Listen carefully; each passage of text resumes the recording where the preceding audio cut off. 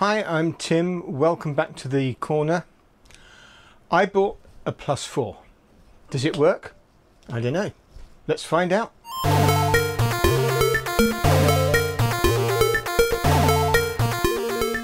So what we've got here is a Plus 4, a cassette recorder, a bunch of tapes, and the dreaded brick.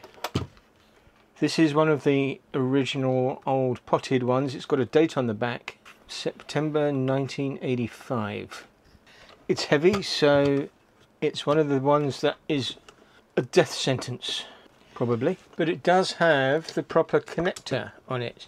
Maybe we can save this by cutting that off and putting this connector onto a new power supply. I'm not going to plug this in. Cassette drive, I have no idea if it works or not. There's a little bit of sort of cable rash on there, and that's been smeared with something. Made in Taiwan.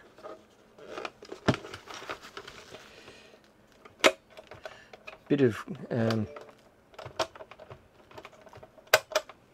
something on the casework there. I don't know if that's staining or if that's... It's a weird pattern. It looks like it's been sort of taped and the tape's been ripped off maybe. Anyway, that is going to need a look at, possibly a clean and possibly new rubber bands. These, I have no idea what these cassettes are, other than it would appear there are 2 copies of Number Builder, but I have actually looked inside. Most of these are what they say on the box, but this is actually Mastertronic Commodore 16 Tutti Frutti. Again, I'm not really a game player, so I have no idea what any of these actually do. But if we get this to work, we can have a play. This keyboard at least needs cleaning. Goodness knows what is on there. I'm going to suggest it's blood stains. And this is the victim of blood spatter and murder and deeds most foul. Maybe this should be the Halloween special.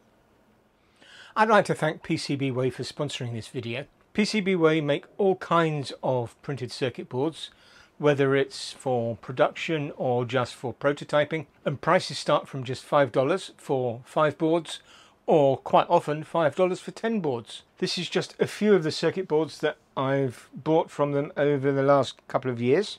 Some of these boards you've seen featured on the channel before, and some of them you haven't. They also do CNC machining, 3D printing, a whole host of other stuff. PCBWay are running their 6th project design contest, and there are big prizes on offer. Entries are from now until January of 2024. Check them out, www.pcbway.com. So a quick test of the power supply, just to make sure that it is okay. Or at least if it has gone, then we know it's gone. So you can see from the back, 220 volts, 50 hertz, 9 volts at 1 amp and 5 volts at 1.5 amps. So we should expect to see about 5.2. Now the top 2 pins here by the dimple are the 9 volts AC, and the bottom 2 pins are the 5 volts DC. So I've got multimeter on DC, energize the power supply. I've got some simple shrink wrap that I'm just going to stick over the pins so that I don't short anything out. So we should be able to see that should be ground or 0 volts, and that should be 5 volts. There we go, 5.22. So that I think is okay. Just set that to AC. 50 hertz, 10.25 volts AC. Okay, so that's about right. It shouldn't blow the machine up anyway.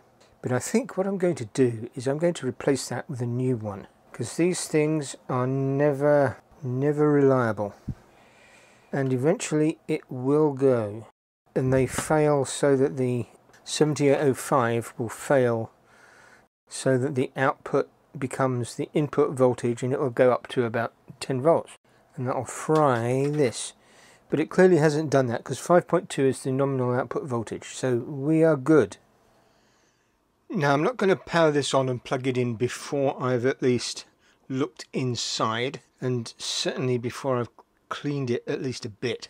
And that keyboard is horrible. But let's see what the rest of it looks like. EA5227-626. 5 volts 1.7 amps, 9 volts 1 amp. There are 5 screws. I don't know what the condition of this is going to be. Never looked inside a plus 4. Obviously I've seen them on YouTube.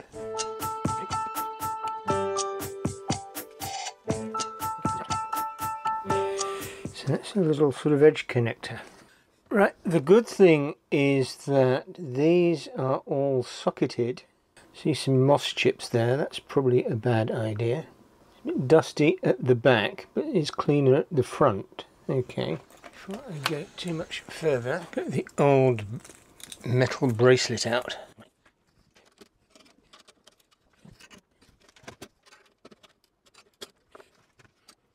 There we go, and that is socketed too. So the only big chip that is not socketed is this one. I guess that's the PLA. The CPU, that's the TED.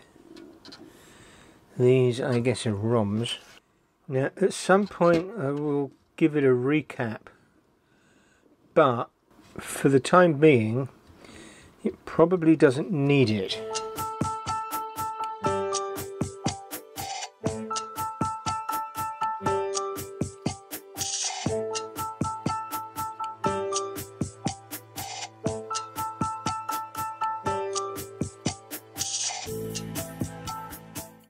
The back looks pretty clean. There's some flux residue around the connectors and the things that would have been hand soldered. What we could do is replace this power socket with one from a C64 because they are pin compatible, or at least they are connector compatible. But I don't have one at the moment, and I'm not sure that it's really necessary. So, bunch of jumpers, I don't quite know what those are for. Configurations, I suppose. Certainly the connectors look like they are somewhat dirty. Doesn't look like it's been reworked anywhere that is not sort of part of regular manufacturing. And I'm going to go over this with some IPA and just clean the board up. And then I should clean the case up. And let's have a quick look at this keyboard. Don't like that ribbon cable, it looks like it's very fragile. The fact that it's in a sort of plastic wrapper doesn't augur well. So, screws again. Unless it's necessary, I don't see the need to take the backing off. At least not for the time being.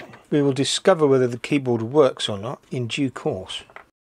This little copper cone thingy connects to that, which just provides earthing to the keyboard.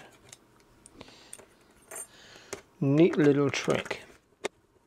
This computer, of course, is designed by the legendary Bill Hurd, who went on to do the 128, which is my favourite computer, of course. This has got to be a close second, at least in terms of looks, but not this keyboard. Ugh. I mean, it's not so much dust bunnies as a dust warren.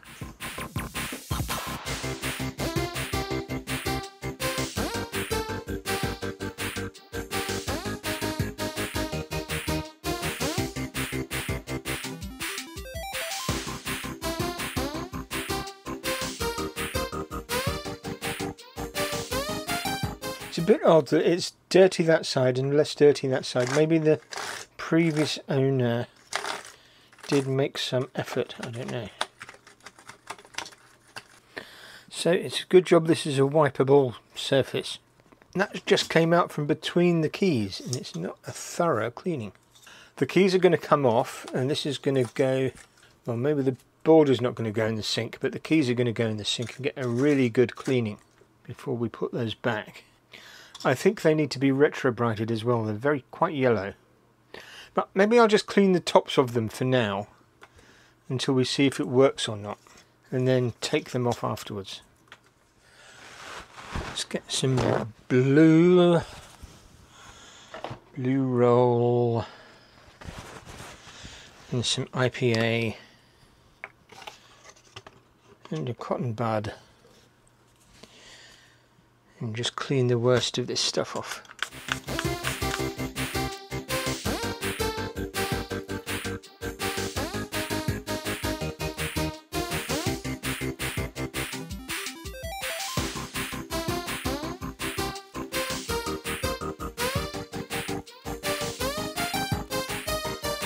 That is in no sense clean. It's a little bit better than it was. Okay, now, should we? I'm dying to know. So, we have done testing of the power supply brick and shown that it does, in fact, generate the right voltages. Certainly it should be okay for one quick test, because I want to see, is it gonna work? And this is really only a quick test to see if it powers up.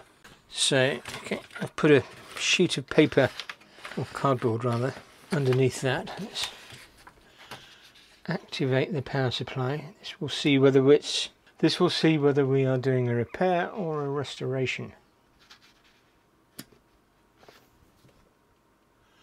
Oh, look at that, it works.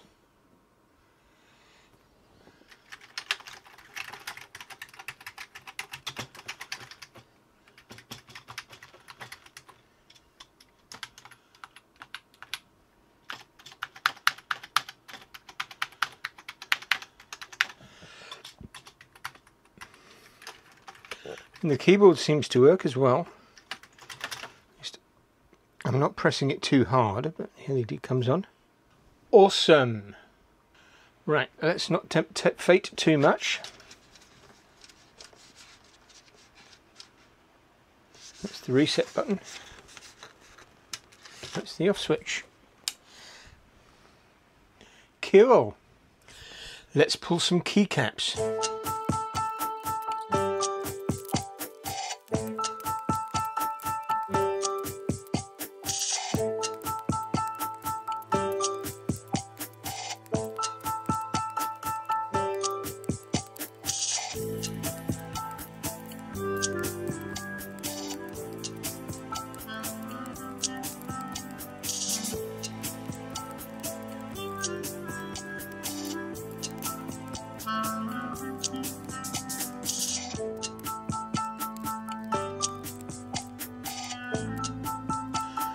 Well, that is almost as disgusting as before I brushed it out originally. But we can give that a good clean, and I'm going to give the keycaps a good clean, and the springs will do with a bit of a clean.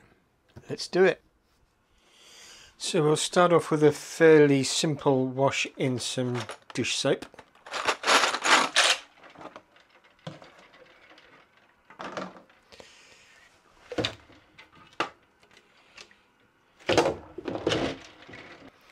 Nice warm water, we'll let them soak in that for a while and then give them a good scrub. Okay, it's been in here a couple of hours. You can see the colour of the water is quite dirty. Now, if you have a look at these, they are quite yellowed. You can definitely see from the colour of the inside to the colour of the outside. So they are going to go in the retro bright for a while. See if we can whiten them up.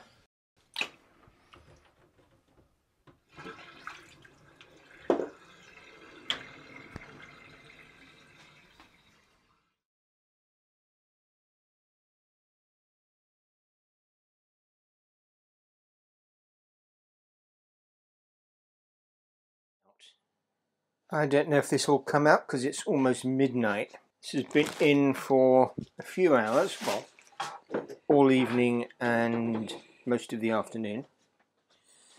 So it's time to come out. Right. Let's turn that off.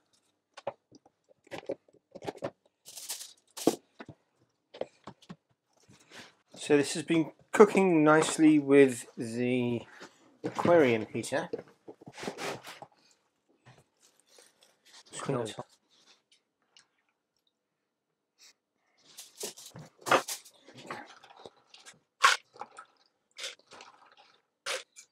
These are already looking better.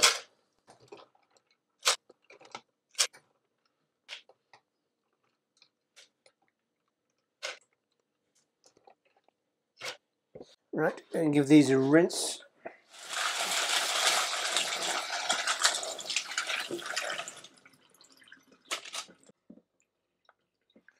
That used to be yellow. And it's not daylight, but this does look a lot whiter.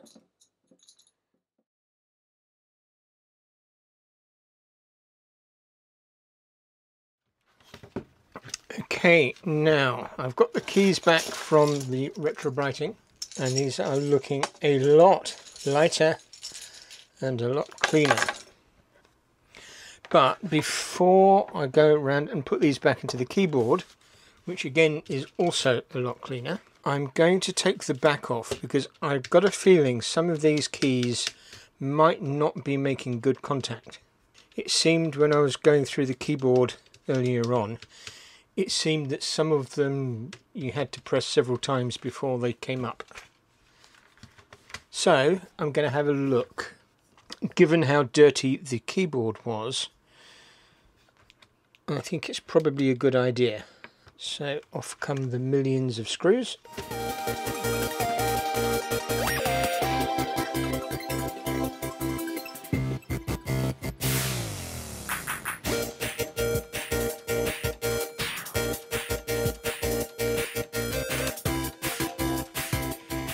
Well, I guess that answers we.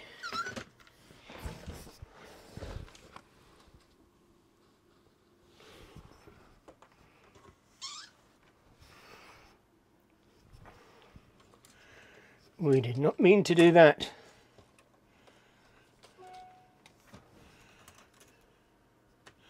Aha.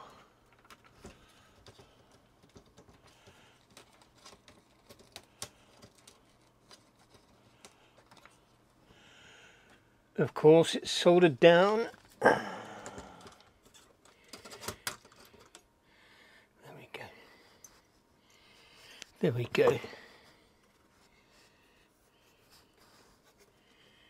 The board actually does look a bit grubby, so I think those contacts do need cleaning. And also I have to put all these switches back. So let's just put that there to support it. Try not to actually touch the carbon pieces because you get fingerprint oils on them and that will not do them very much good.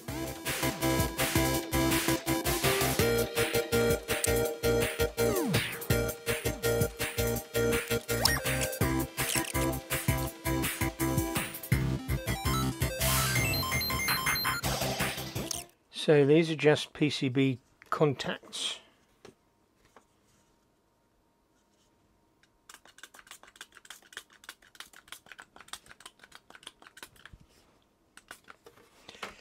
So we should be able to just wipe it down with some IPA.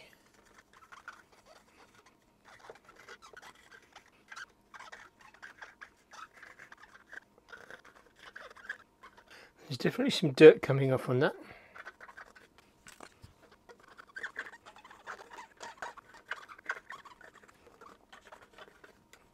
Okay.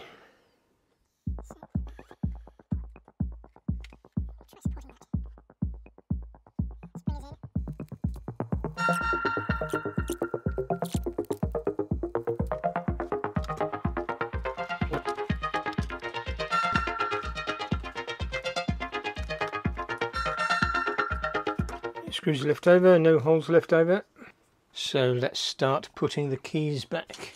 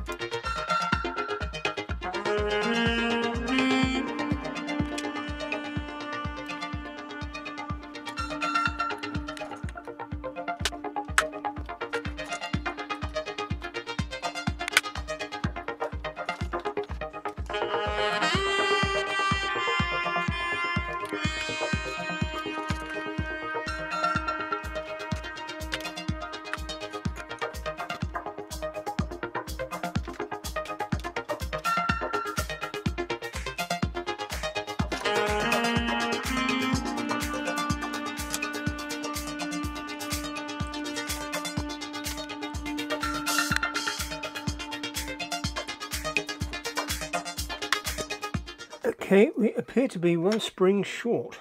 I didn't notice putting two springs on one key, but in any case we've got a problem with this key because the little clips have broken. So I'm going to need to figure a way of sticking that down. But for now, I've got another spring somewhere. Here we go. This is probably going to be too big and too strong, but we can give it a go.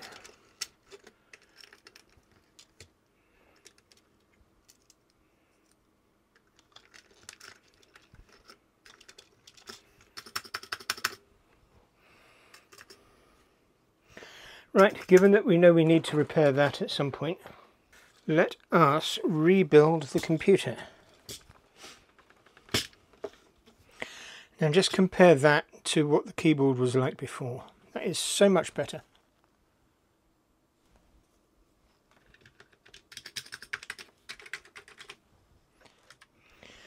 Now I will be building a new power supply, but for now this one should work okay.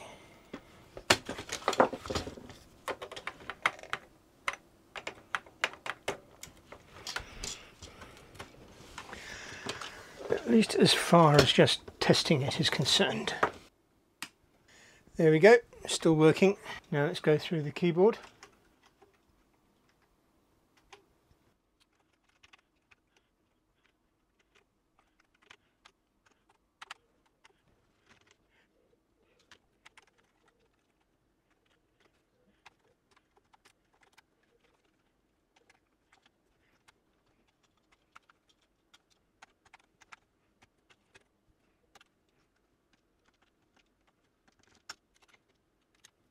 Okay, the keyboard seems to be working fine.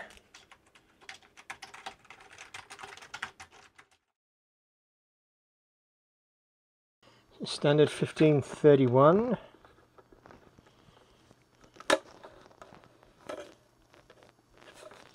Looks okay from the outside. Let's take it apart.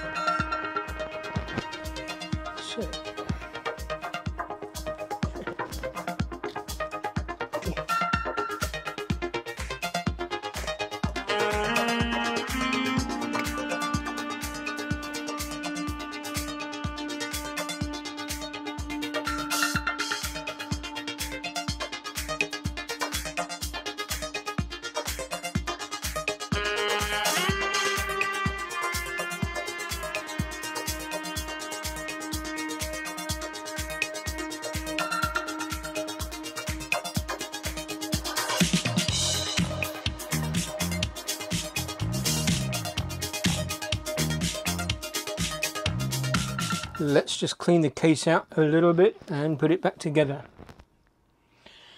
Right, so the computer is plugged in, the cassette deck is plugged in. Let's grab a tape, any tape. This one is not Number Builder, it is in fact Tutti Frutti. I have no idea whether that's good or bad or what. So hopefully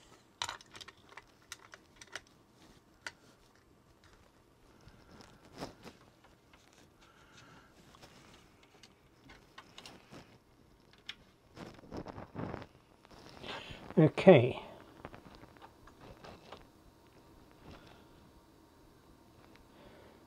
Shift round stop goes to the disk. That's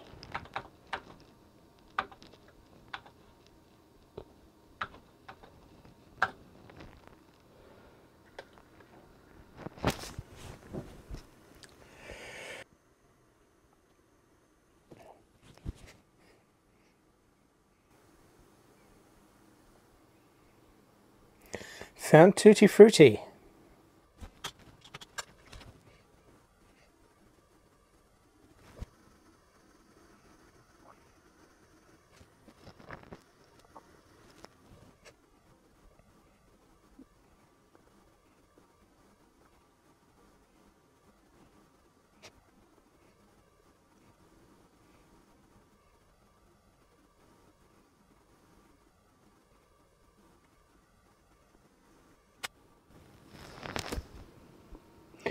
Well, that did not load.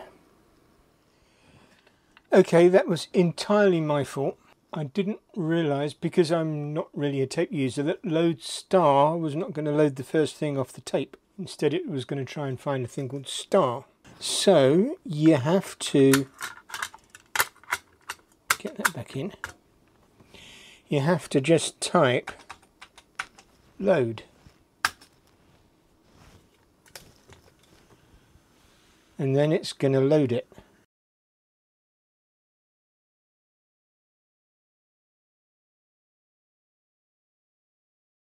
There we go, it's found it. And now it's loading. It said loading.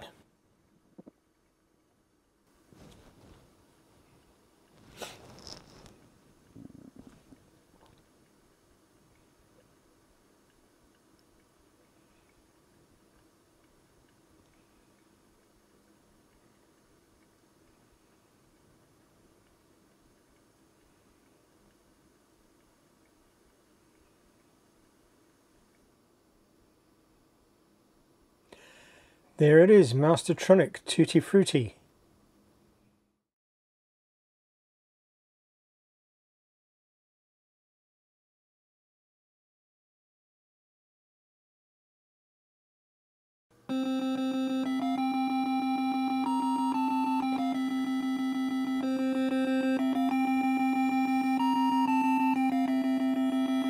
And there it is.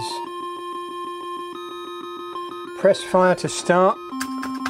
Well, I don't have a joystick, so I'm not going to get very far.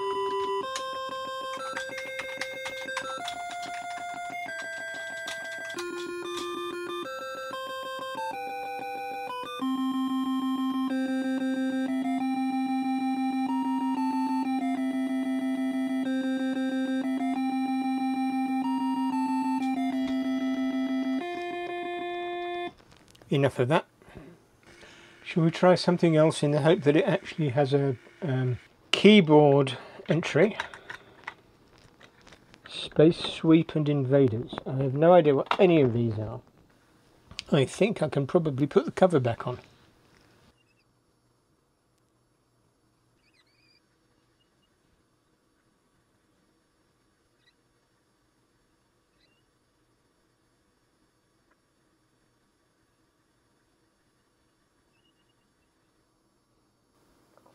Ah, this one has a keyboard, so K for keyboard.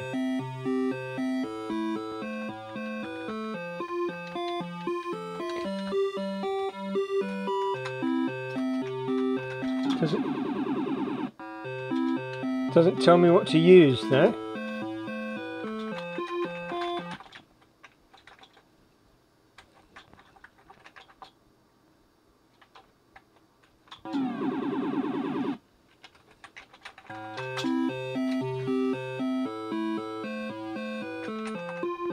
Well, that's me being crap at video games. But then you knew that. No, never mind.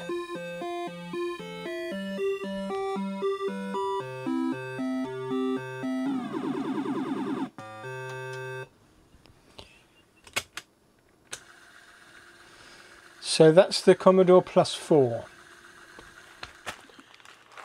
Right, so a package has arrived from some unknown supplier. And hopefully we have some capacitors.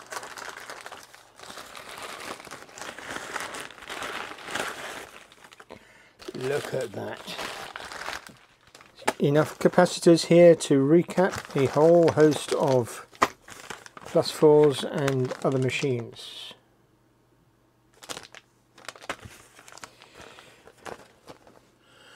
There we go. It's easier to get a stack of these things in than just buy a few that you need, because it's so much cheaper that way. So these are the capacitors. Here is the machine. Let's just unhook the video cable.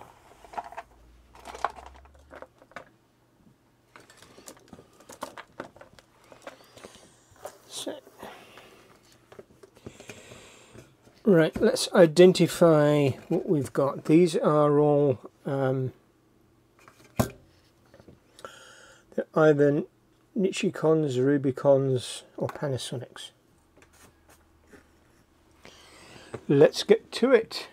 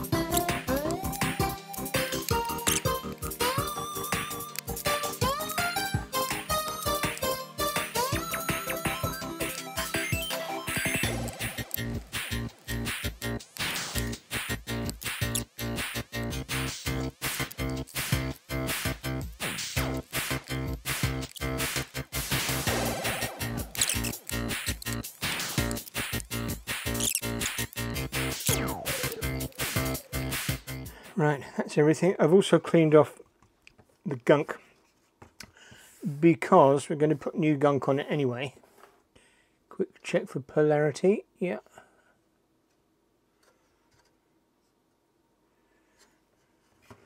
Good. Let's clean it up and put it back together. It seems my little tube of thermal paste has gone AWOL, so I've got the next best thing, heat sink tape. This is what you put on those self-adhesive heat sinks that stick to the chip. Pull some of this off. So that goes on there.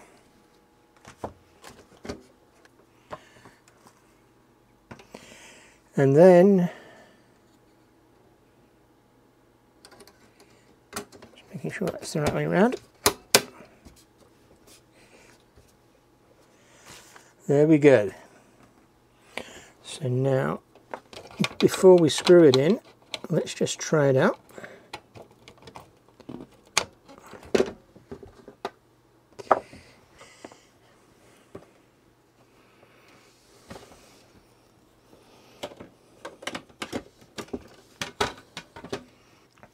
Don't need to worry about the keyboard. And there we go, we've got no keyboard, but we've got a working machine. Okay, so line up the screw holes and let's screw it down.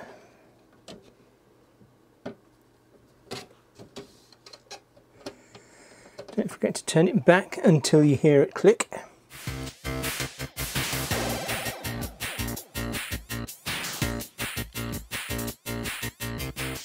And now we can put the keyboard back.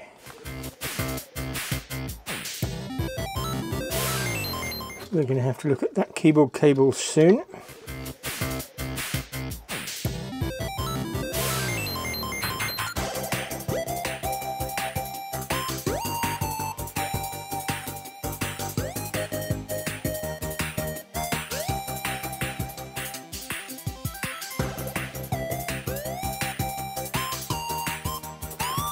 There we go.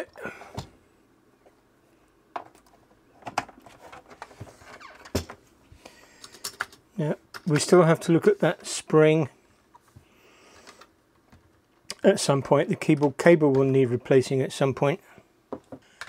And here we have the +4. So we don't have a huge choice of cassettes.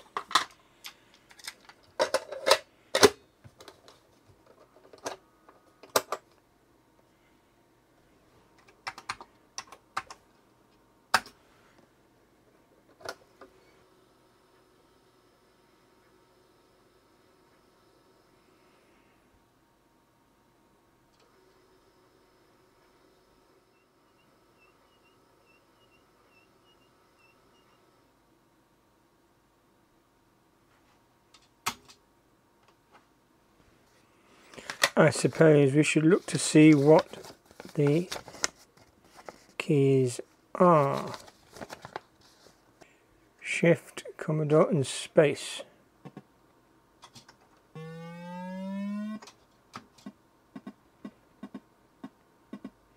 It doesn't seem to do much apart from bounce around that little corner. Notice there's this odd little glitch every now and then.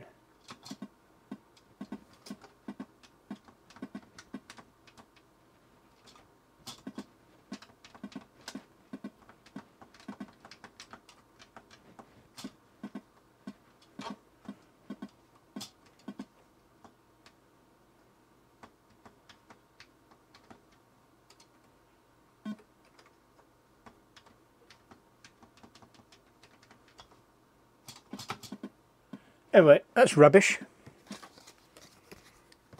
My official verdict on that. What a rubbish game. So that's the +4. There's obviously a little bit more work to do on it, but I think on the whole it's functional. It works. I hope you've enjoyed the video. Please like and subscribe. Check out my Patreon for some exclusive videos and also for early access and ad-free access to these videos.